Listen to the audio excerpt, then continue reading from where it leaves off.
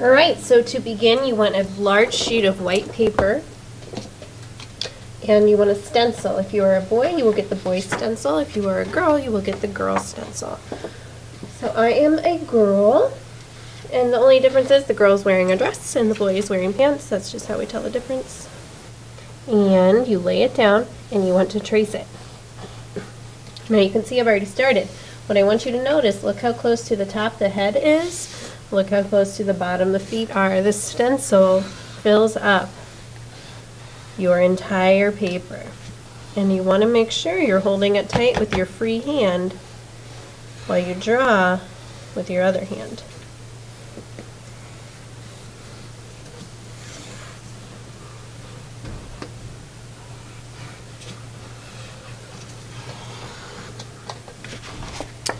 Alright, remove your stencil. Alright, so this is a girl. I'm going to have to make some marks to show where like the clothing starts, such as the neck and the sleeves. So what I'm going to do for the girl, right here, here's the neck, you just want to make a letter U.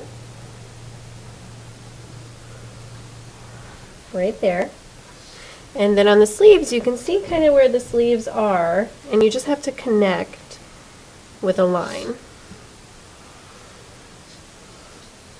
And then down here at the bottom, you can tell where the dress ends, and you just connect, connect. And then what I like to do is I like to add shoes. And if you want to give yourself some socks, you can give yourself some socks. Okay? So that is how we do that. Now, what I'm going to do is I am going to show you how to do that on a boy. So same thing, you would just want to draw a curved line under the face to show where the shirt begins on the neck, connect the sleeves. And a boy's a little different. You can keep it like this, but I'm going to draw a line right here to show where the shirt is separated from the pants. And then I'm going to draw lines here for the shoes. So that's a boy. Okay. Now before we do any coloring, I do want us to draw the face. So to draw a picture of ourselves, you want to start with drawing two eyes, and you want to think of eyes not as circles but as football shapes. So, football shape, it's like you draw like a hill, and then you just draw kind of like a smiley face underneath it. And then you got to make another one on this side. A hill, and then a smiley face underneath it. What you don't want to do is draw like a big hill and then a big smiley face underneath it, because what you've done there is you've created an oval, and we want a football. Okay? Inside your football shapes, that's where you will draw your circle.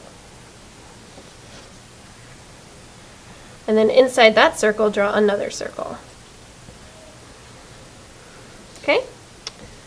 And then you want to give yourself some eyelashes. Those are just little lines. Do them on the top, and you can do very small ones underneath. Then you want to give yourself an eyelid, so that's just a curved line above your eye. And an eyebrow, so you go up, curved line. Not too hard.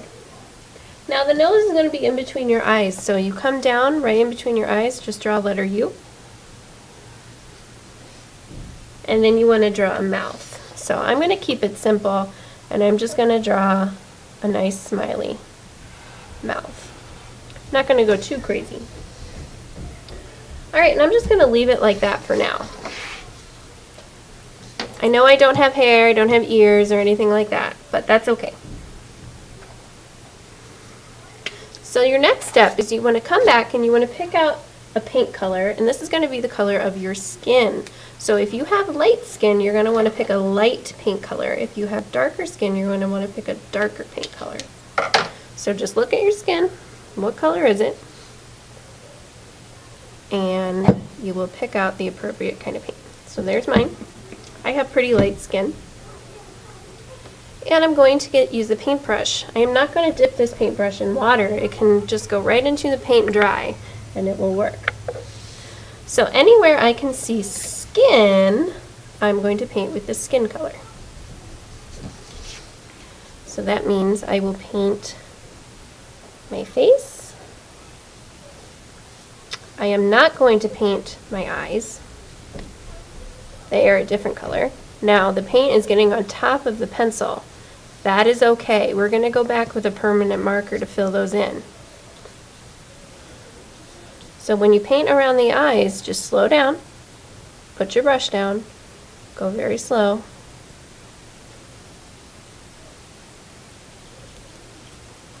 And you should be okay. You don't want to go like this with your paintbrush. That never looks nice. You always want to drag it one direction. Smooth it out as you go. I don't want to get this color into my shirt, so I go slow.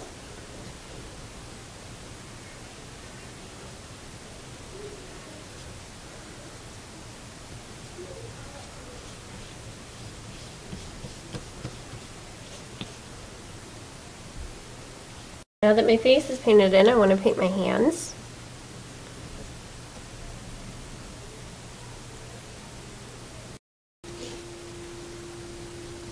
And I'm going to paint my legs.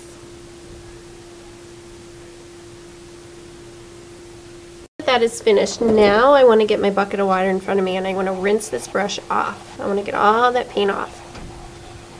Don't splash it. Just gently rinse. Dab it on the side, get more off.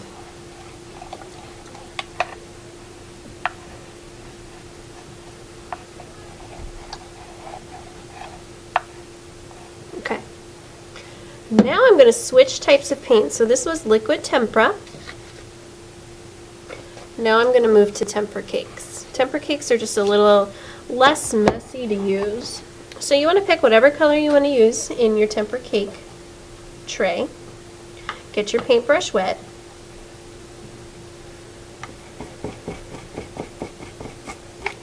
Rub it into the paint that you want. And then I want you to paint the dress or the shirt and the pants. So when I paint, I like to go around my edges first. That kind of helps me stay in my lines.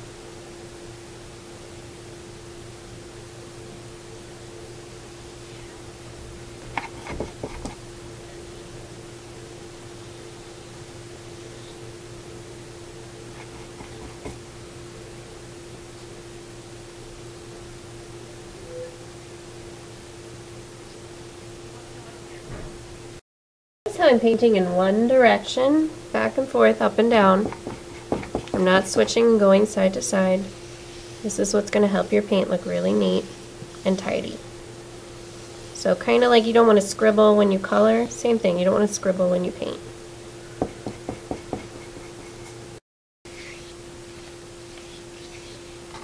Okay, now that you have your clothing complete, then you want to decide what color you want to do your shoes.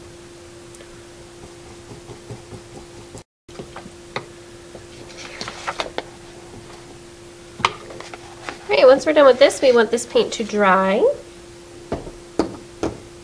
And then we can add more stuff on top of it.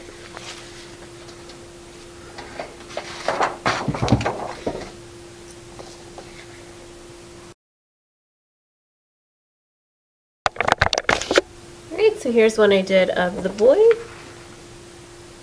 And we just let that dry. Okay, so what you want to do once your paint is dry is you want to start cutting it out. And you just want to be careful whenever you cut on a curve, turn that paper. Don't really turn your scissors. So look how my hand's way on the opposite side. Nice and safe. cut off big chunks if they get in your way, set them to the side, and then go back in. So you recycle your scraps.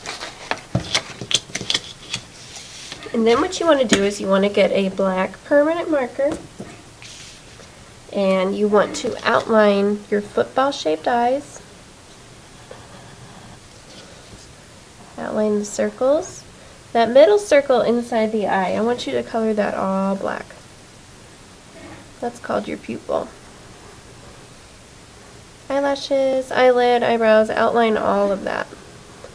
And you should be able to still see it a little bit through your paint. And then you want to get some construction paper crayons out. And you want to color in your eyes. If you can't find the right color for your eyes, maybe use your regular crayons. So this is a regular crayon. I'm coloring brown. You don't want to have, like, you know, crazy colored eyes, like purple eyes or anything like that. Like brown, blue, green, something like that. And then you can use the construction paper crayons if you wanted to design something on your clothing. So let's say you wanted to create just some designs. You want to put buttons or patterns, your favorite t-shirt, whatever it is you want to put on here. Do this with construction paper crayons. And then what you want to do is you need to create some hair. So you want to think about, number one, what color hair do you have? Number two, how long is your hair? So I'm going to play pretend. I'm going to pretend this really isn't me, and I'm going to give myself some yellow hair. Just because on my boy I gave him brown hair, but I want to see what yellow hair looks like. So if I'm a girl, I might need some longer pieces. So I'm just going to go through my scrap bucket, and I'm going to cut some pieces into skinny strips like this.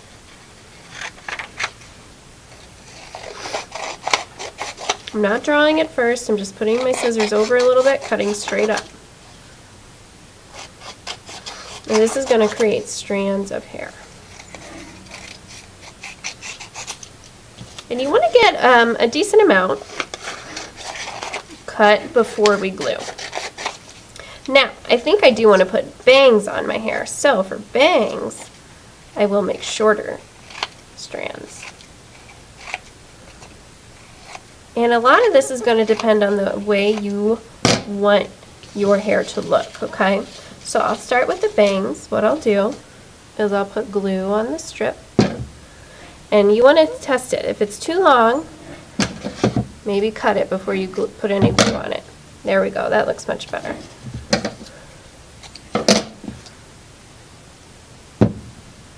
And bangs are the pieces of hair that kind of come down onto your forehead. Now I'm going to glue on these longer strands. So I want these strands to kind of fall down onto the shoulder. So I'm just going to put some glue here at the top and lay it down. And I'm going to let this just kind of flop up so that way I can move that. But this will be nice and secure up here. And I want to put a few on each side. So I just glue a little bit, lay it onto the face.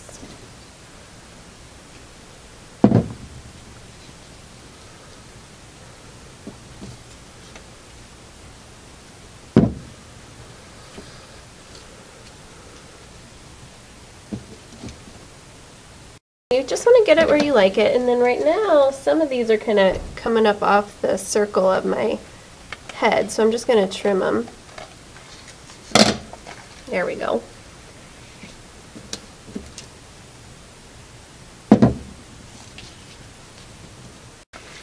Alright, so here is my girl, and here is my boy. You can tell with the boy I just did some bangs, and that was it. That was all I did. So you can see kind of the difference here. And remember, you can do your hair however you want to do it. Whatever's unique to you. So we just have to let this dry, and then we should be good to go.